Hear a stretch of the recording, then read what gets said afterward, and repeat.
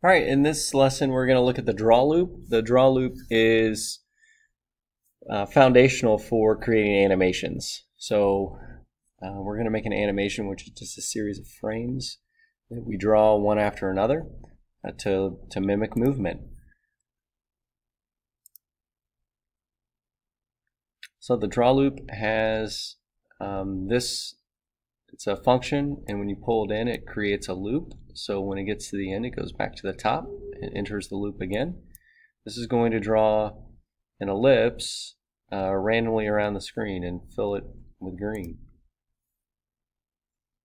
So the ellipse is random x, random y, but it's a circle because the next two parameters are default to the radius and the width and the height. It just kind of fills the screen there. So if you want it to look like a flip book where it changes, we have to redraw the background every time in that. So if you notice here, there's a background that's been refreshed as well as drawing the sprite. This one we needed to add an orange circle to be created with the green one. So the green one first, then the orange, and then we create this green and orange speckled picture here, similar to this.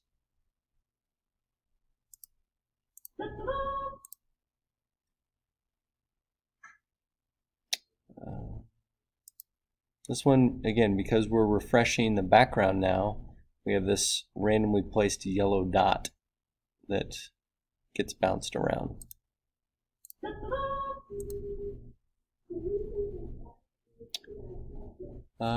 This one, we have a background.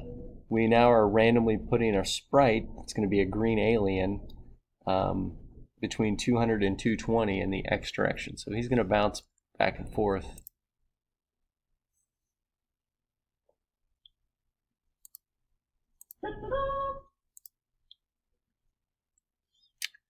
And these are some other properties that we can manipulate from our sprite. We have the x and y coordinates, we have its rotation value, we have the scale, which is how big or small it is, and then if it's visible or invisible.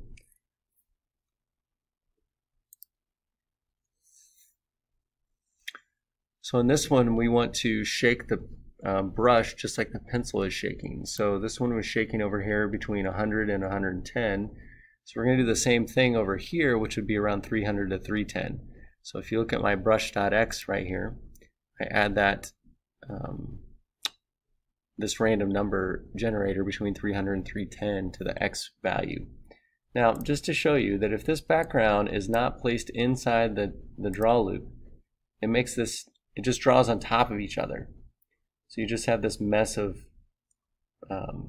it doesn't really, it looks like it's moving, but you've got this streak, behind it.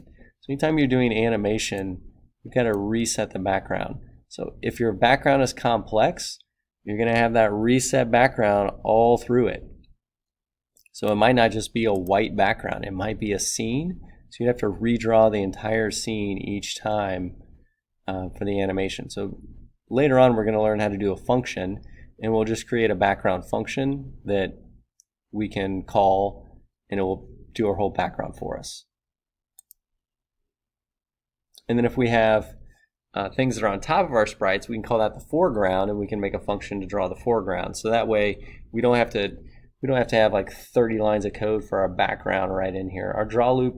Our draw function is eventually just going to be a series of smaller functions, really maybe 5 lines of code in our draw loop at the end of the day when we're done with our game. And everything else will be stored in functions that we call within that draw loop.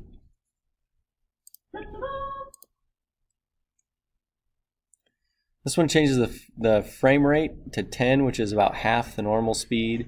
And then we want the salt shaker to shake up and down. Again, it's redrawing the background every time, so that has to be within the function draw. We want to change the y value between 200 and 220, and then we need to draw the salt shaker. So this is how we get this to work, to make it look like it's being shaken.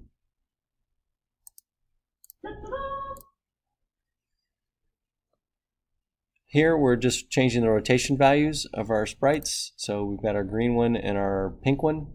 So inside of our draw loop, we should be changing their rotation from a -5 to a +5 angle randomly. And then if you notice, our background is now not just made up of black, but it has these little random stars that are being generated. So if you notice there, here's our black background, here's our random star. Now if you paused it at any moment, there's only one star on the screen.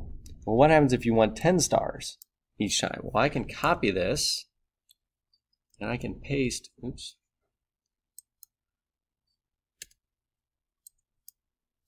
I hit Control C, Control C, there we go. Down arrow, Control V. So I can put 10 of these now.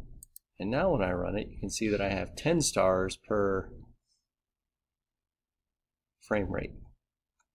If you want to speed it up, you can speed this up to 20. And shake faster. If you want 100 stars, it's a lot, but doable.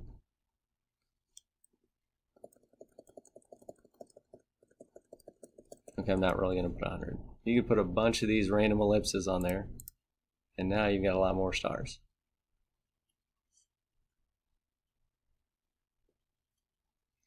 You could also create a for loop so it draws more stars and you don't have to do like, 30 lines of code for that.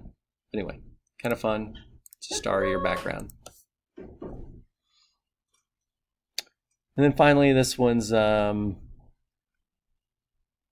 this is your scene and you wanted to make some changes to it so it's animated. So I made it so that the ellipse grows and shrinks, and then I made it so that the bunny does a little hopping action by randomly changing its Y value.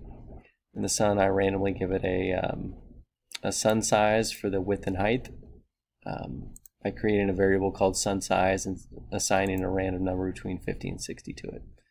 So it changes size.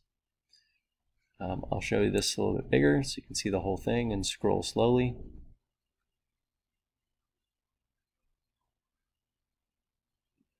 That's it.